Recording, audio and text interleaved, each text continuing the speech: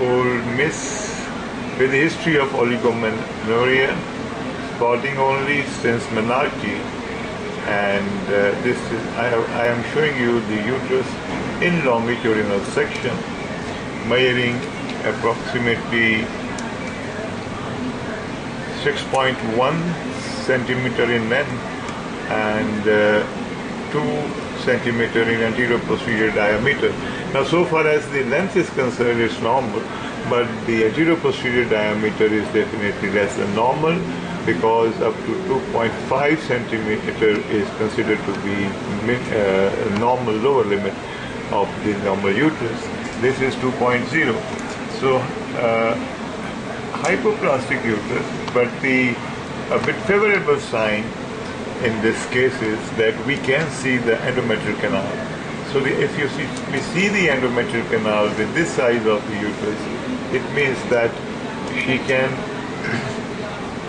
is a good candidate for hormonal therapy and is going to respond to it. Okay, here we are. Now you see the endometrial echo line is seen clearly, this one, and this is the transfer section of the, this is the transfer section. It measures 3.1 centimeter. So far as dimensions are concerned, this is though uterus with decreased anterior-posterior diameter, but having intact central endometrial lining with normal length is a favorable sign that given hormonal therapy, she is a good candidate to respond to it positively. Now when I go to the adnexa, we see the right ovary, which is giving us polycystic appearance. This is the right ovary. You can see the central stroma and the follicles, 1, 2, 3, 4, 5, 6 in this view. However, in longitudinal section you will be able to see more. And so this is the right ovary, which is polycystic. And now we come towards the left side to see the left ovary. And the left ovary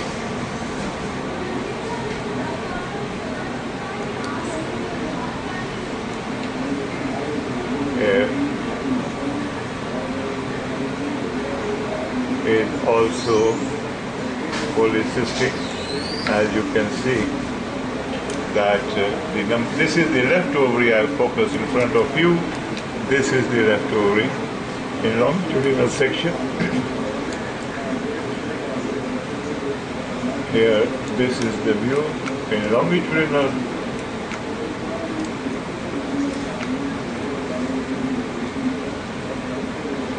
Here, this is the transfer section. And again, to show you the longitudinal section of the left ovary in full.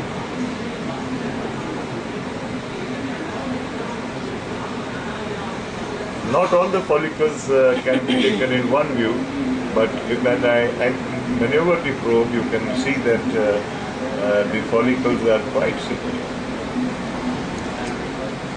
are in right number. The volume of the ovary, left ovary, is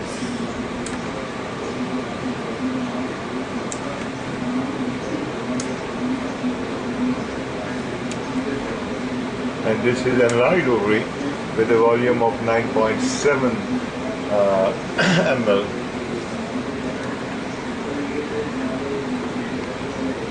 Now this is the transfer section once again, that of the left ovary.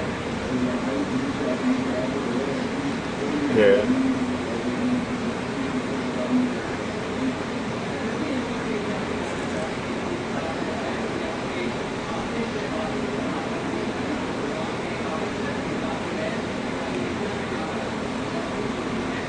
I wish to get the volume once again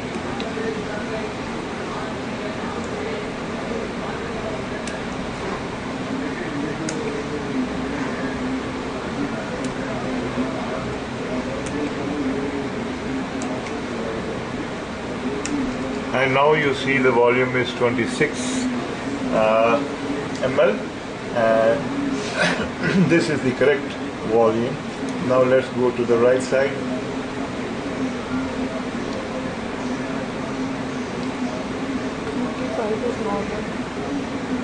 Okay, this is the right ovary in longitude. Now I'm going to show you in longitudinal.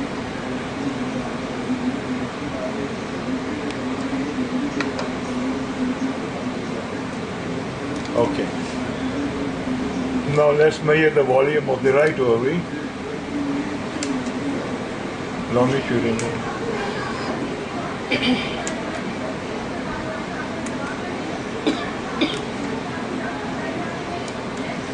Now the volume of the right ovary is 2.4 or 24 ml or cubic centimeter square.